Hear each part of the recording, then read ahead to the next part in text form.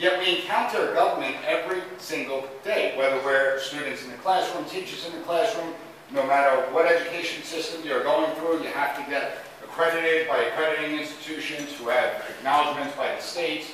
The states run the education systems and the local governments do. If you want to get a job, occupations are regulated by the government. In a lot of cases, you have to get licensed by the government. You want to open a business, you have to deal with all levels of government.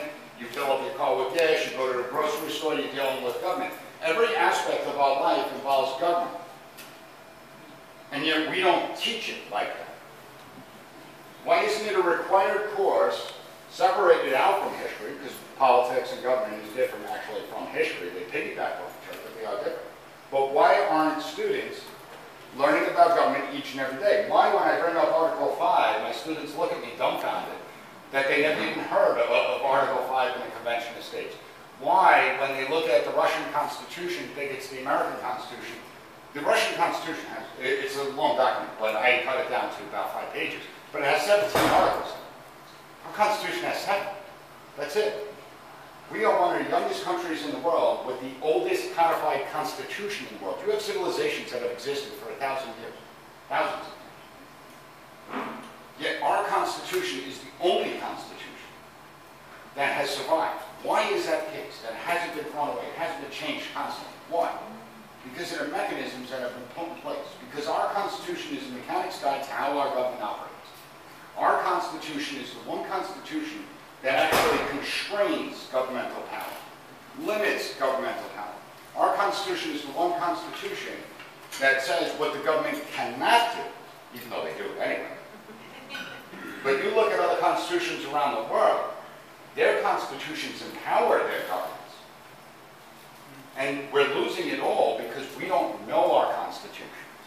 And because the bureaucrats that have been there for 40, 50 years have taken advantage. I would love to give them my constitutional test. Imagine how many of them would fail that. Imagine. I should give it to Governor Holt. How long has COS existed? And have there been any states that have gotten to that point of passing the legislation? Yes, there are many states that have actually passed convention states. What's the exact one? We passed in 19. 19? Yeah, we passed in 19. And we've been around for 10 years. Okay. Are these 3 separate amendments, or are these going to be combined into one? No, they would serve as 3 separate amendments. And it doesn't mean that these would be the convention of states that gets proposed. If we're doing limited convention of states, you know, you may only get term limits. And I'm talking about very limited term limits. Or you may only get fiscal restraint rules, very limited. So that's why the idea of a runaway convention is a joke. It's not going to happen. And just to feed off what the discussion was moments ago, 1972-73, Fort Richmond High School stopped teaching civics because I never got into any of the classes. That was something I looked forward to, but they were just gone. Then when I was in the Army as a platoon sergeant, I was aghast at the fact that my privates had no clue as to how our government works. And I would then take time, you know, in the afternoons and the evenings, we have our own little civics exams. But these are all people that signed up to the military, wrote a check to the government, signing away their lives, and they had no idea as to how the government that was going to send them into harm's way actually worked.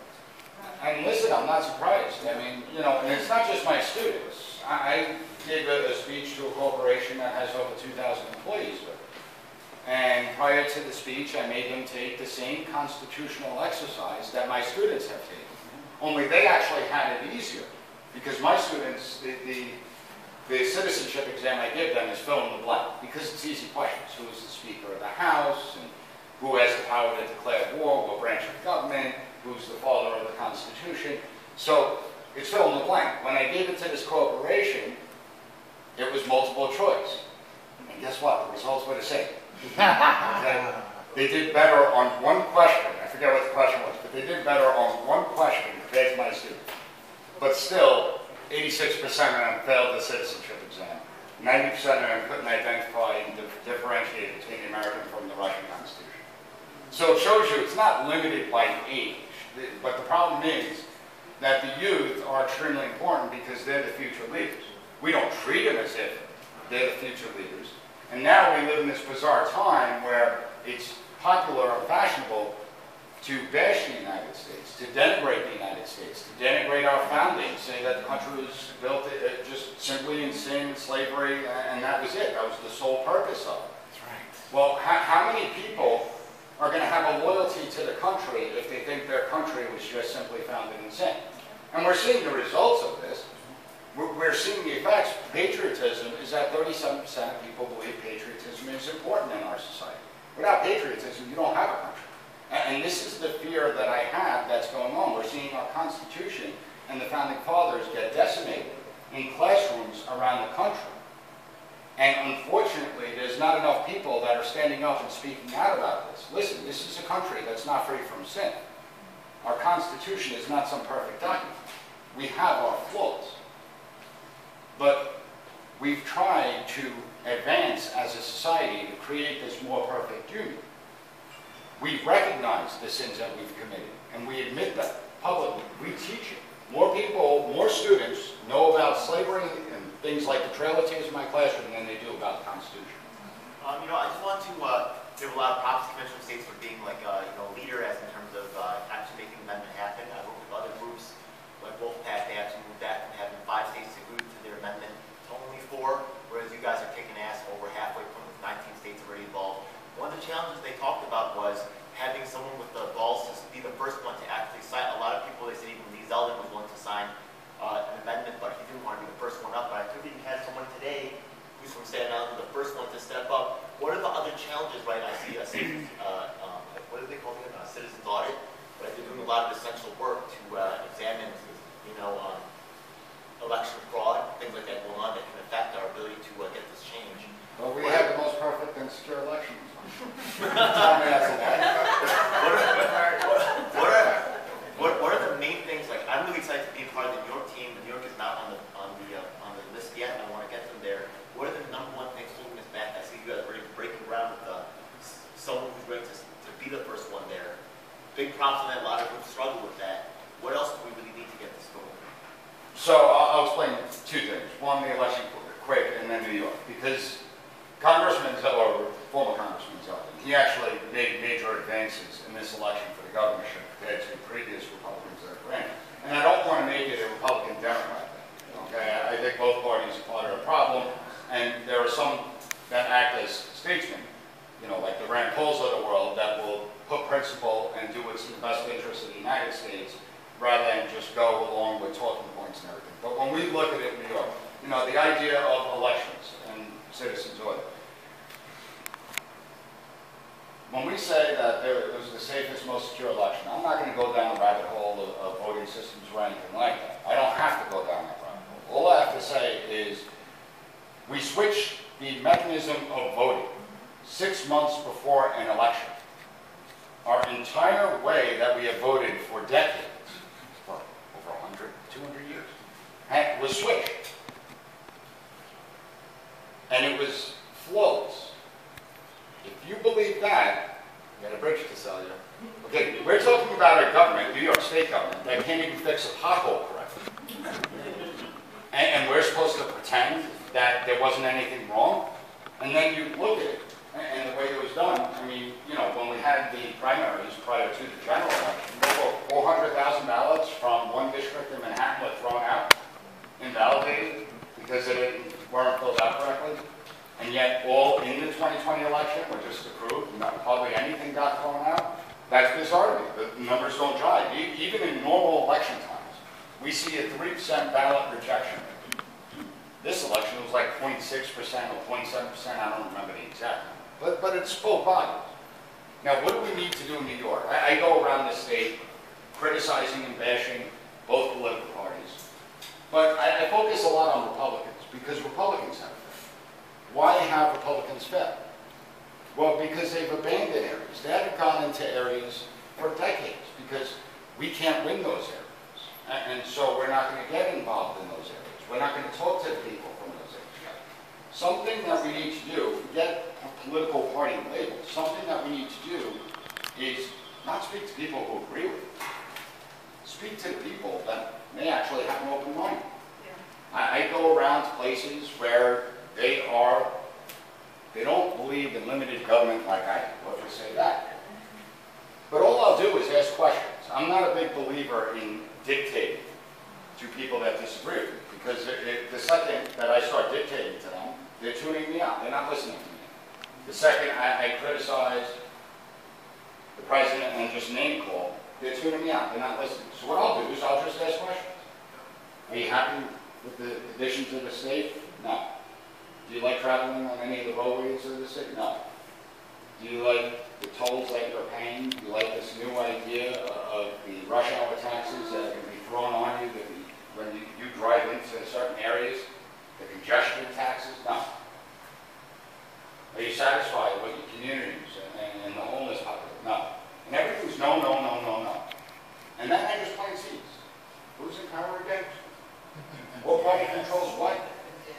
Oh, it doesn't, oh, you don't need a single Republican vote to get anything through. So, you can't sit there and say, well, Republicans are equally responsible because they don't do anything, and no, they have no power whatsoever.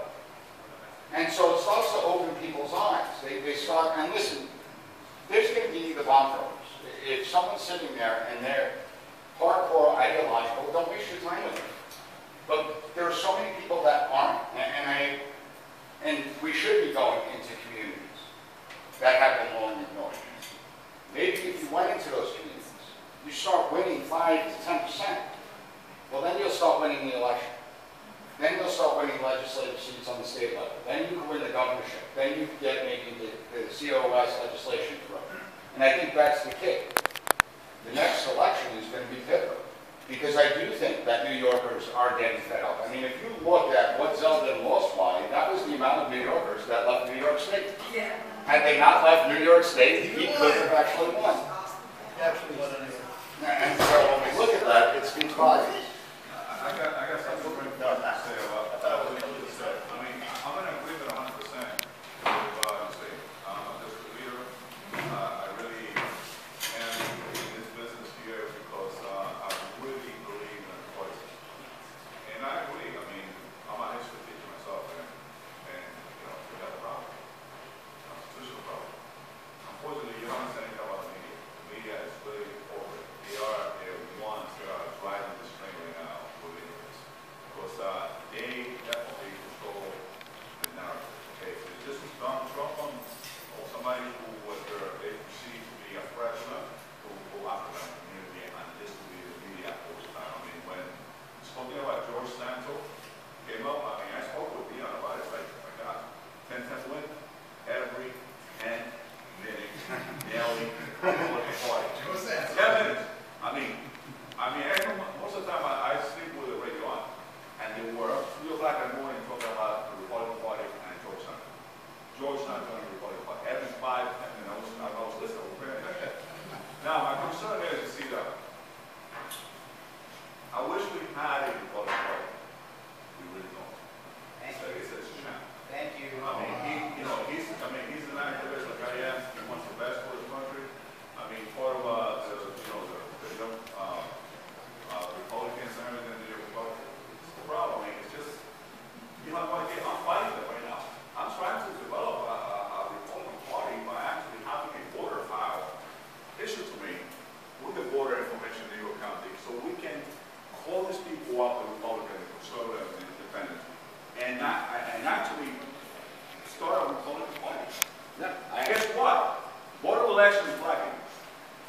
The New York County Republicans are blacking. Yes. The state Republicans are also blacking. Yes. This is crazy. And then if you get to see the new voter file, the new voter machines that were actually approved by New York State, which are prone to fraud. I mean, there will never be another Republican who's going to win the election. There were 3 commissioners. One of them was a Democrat. He was fighting the machines.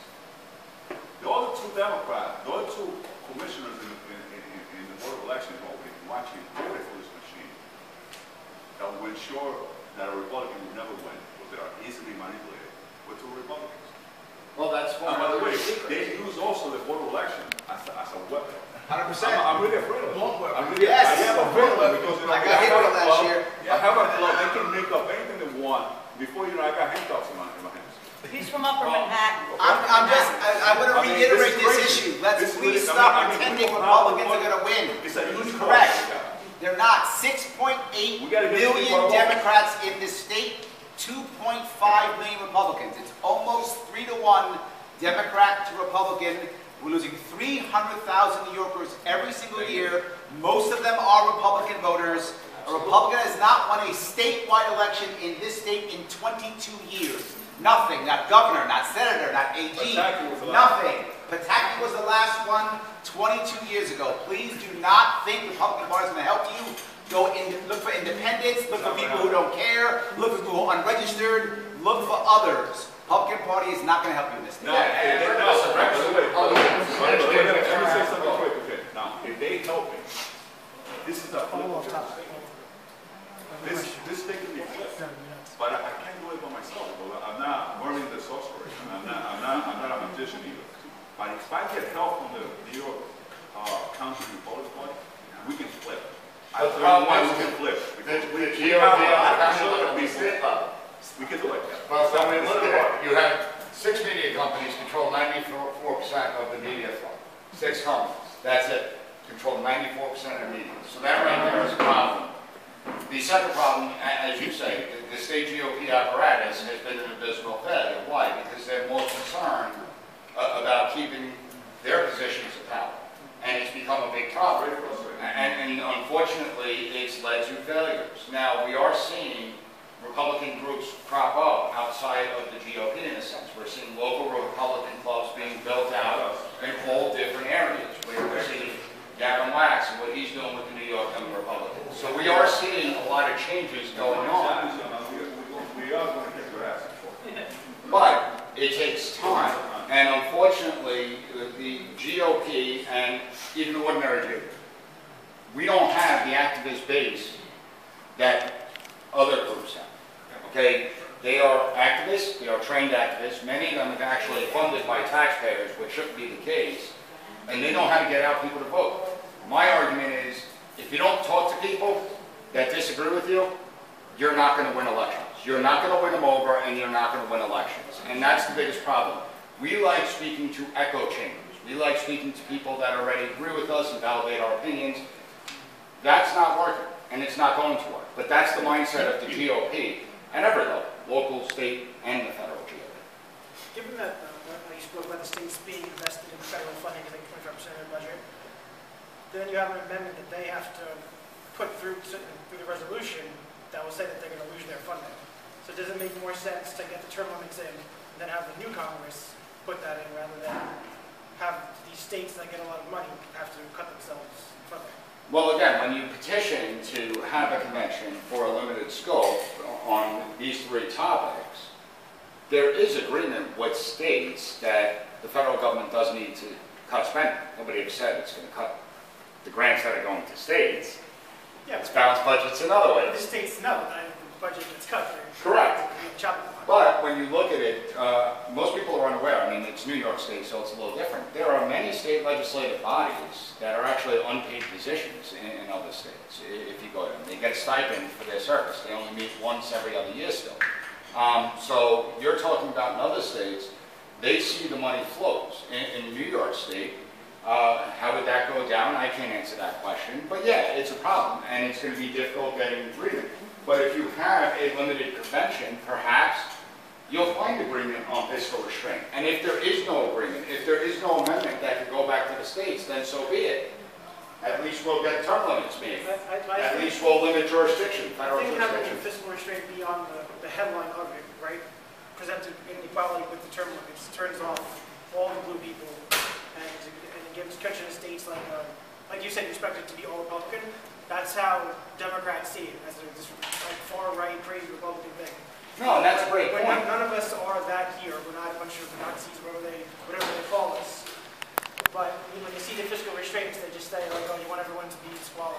But if you say, do you want to get rid of Mitch McConnell, as much as we want to get rid of Chuck Schumer, then you have agreement. When you start putting fiscal restraints in the front of it instead of after on the Congress, I think it's not mainstream, and it's a lot of resistance. Well, actually, you'd be surprised at the polling when it comes to federal spending. The polling shows that the majority of both Democrats and Republicans actually support reining in the federal spending. Now, when you get to what programs are going to be Democrat, that cut, just means cut the military, that's all that means. but when you get it, well, I mean, Republicans are also part of the problem. They say spend more on defense, and there's a lot of waste. But when you see the polling, there's actually agreement that the federal government needs to be reined in with its spending, and that's one of the beauties. It crosses party lines, and obviously, if you start attacking Social Security and Medicare, that's going to be the most controversial. Well, that's not getting through a committee. We already spoke about it in the simulation, and there wasn't many Republicans that had the stomach or the support for that. You do need to tackle those programs, but we're talking about a limited scope here. Remember, states have to operate within a balanced budget. It doesn't mean at the end of the year it's going to be balanced, but every year the state has to pass a balanced budget. That's constitutional law. It's in every state constitution. Why should the federal government be any different? Again, unless it's an emergency, which then we understand. So I think there would be some support. Now, if you can't get universal agreement at the convention when it goes back, that's a different story. But that proves the point that you don't have to worry about a runaway convention. You had that. Make this the last question so we could kind of wrap it up. I have a question in the form of a question. How do you feel about the concept of student government in relation to this being a part of the curriculum, mandatory in education? Student government's essential. I mean, you know, when we look at student government runs a lot of things on college campuses, and you look at student government and its perfect outreach to try and inform the student body of the different mechanisms that exist. But part of our problem is that in certain campuses, not all, like, yes, most college campuses are definitely far left, okay? But there are a lot of them. Go to a community colleges. Community colleges are not radical like the four-year university system. When you go to a community colleges, the student body is actually reflective of our country as a whole. 40% being Republican or conservative, 40% being Democrat or progressive, 20% have their head buried in sand, have no idea what's going on. They're the happiest people out of everyone. But start there to start recruiting people to join causes. It's actually a good idea. I think, Haley, did you want to say something? Go ahead. Go right ahead. Might be worth getting one last one. Okay, one more. Yes.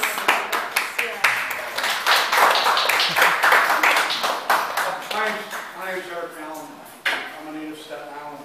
About 20 years ago, in the district, I was district captain, District 17 in New Jersey, across the river.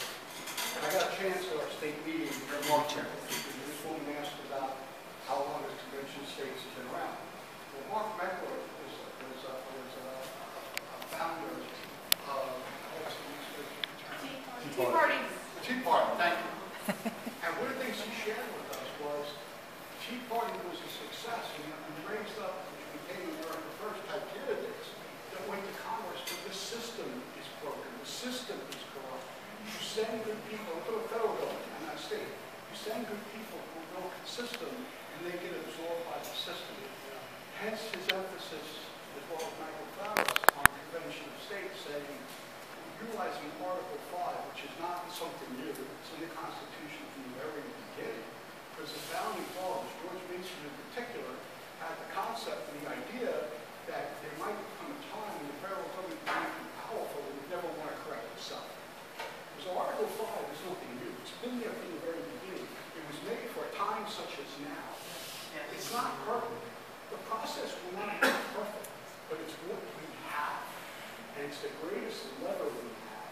And what they're trying to accomplish here, the reason I'm here is I brought some friends here, was hoping we get some more people in from you, because I worship you. We live in New Jersey, I attend church here. And the reason I came was to bring people in, because I understand that this is a grassroots army. This is, as they like to put it, the woman, Jean Romeo, she does education, she said, this is not a microwave solution. It's going to take time. We didn't get into this overnight. So we can't have any full solution. But right now, part of our role is to get the public, get the elected energized, get them to feel once again that they have control over the system. Because we've all been rooted. You may teach this, I love history. You may teach the Constitution. I'm a product of New York State education system. I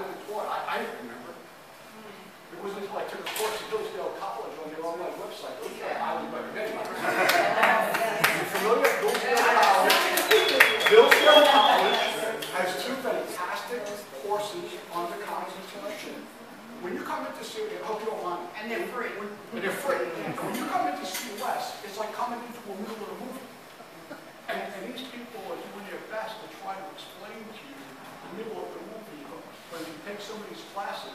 And oh, by the way, if you join COS, they've got the education in COS is incredible. I came out of Bank of America, and the education levels the way IBM used to teach me. Just for full disclosure, if you join this organization, let me tell you, these people know what they're doing. They're organized. They have a system. I was really talking about Hillsdale College. Convention Estates. But I just want to say, because I think this is really important, if a convention of states is called, think of the message that sends down to, even if nothing gets done at a convention of states, think of the message that sends down to Washington, D.C. That sends to every member of Congress that we are working to take the country back.